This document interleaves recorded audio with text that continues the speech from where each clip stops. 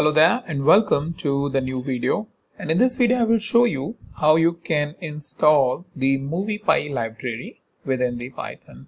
So moviepy is a library that is used for editing of the video clips, and with the help of this you can apply the different types of editings into your video.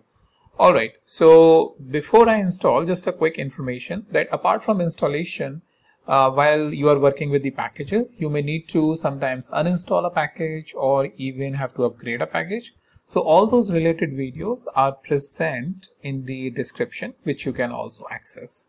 So let's start with the now installation. So with that, we need to write the pip command. So exclamation sign, make sure it is present, pip, then install keyword, and we will now write the moviepy.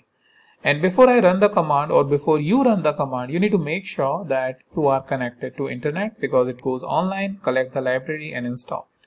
So after you have written this, you will going to press shift enter if you are in Windows, or shift return if you are in the Mac.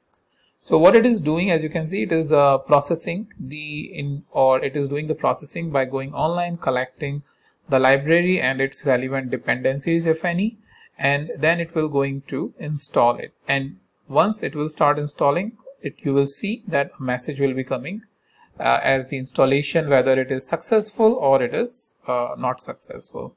Alright, so you can see that a lot of information has come, and finally in the end what it is showing is the successfully installed these decorators, successfully built moviepy prologue, all of this. So nothing warning or sh is coming. That means we have successfully installed it.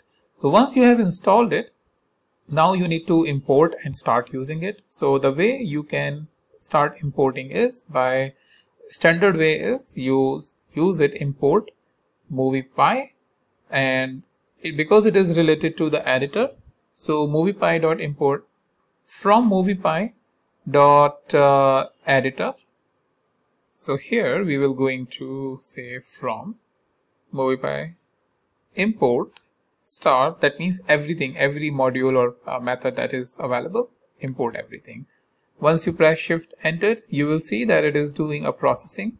Generally it is fast if you are importing anything specific, but now if you see, it is executed and giving you basically the number. So when a star is here, that means some processing is happening. Now you can start using the moviepy library. So mainly I wanted to show you how you can install it and import it within the Python Jupyter notebook. And now I'll meet you in the next video with a new topic.